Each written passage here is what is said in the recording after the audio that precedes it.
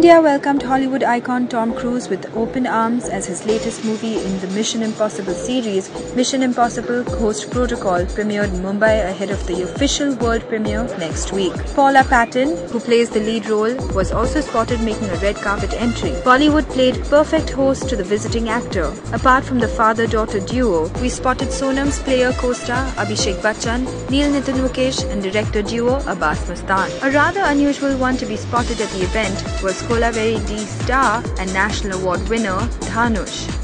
Here, take a look at the star-studded Mission Impossible premiere. मैं आपको बता नहीं सकता कि इतने अच्छे लोग हैं, इतनी मेहनत करते हैं. आपने देखा होगा इस फिल्म को कितनी सिंसियरली, कितनी मेहनत से फिल्म बनाई और हमें सीखने को मिलता है. ये सीखने को मिलता है कि रिलीज को कितने दिन हो गए, फिर भी फिल्म खुल के दिखा रहे हैं सबको. ये तो हम लोग कितना डरते हैं फिल्म दिखाने के लिए, क्योंकि फिल्म उनको पसंद है, फिल्म पसंद है. See, that's the confidence. They're happy. They want to share with all of you all. They want to share the kind of effort and what they've created. And I said, Tom, are you going to show the film?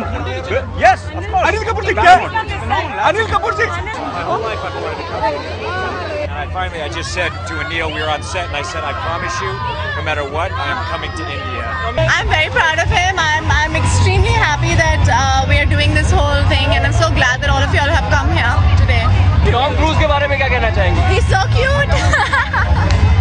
I think I have a thing for older men now.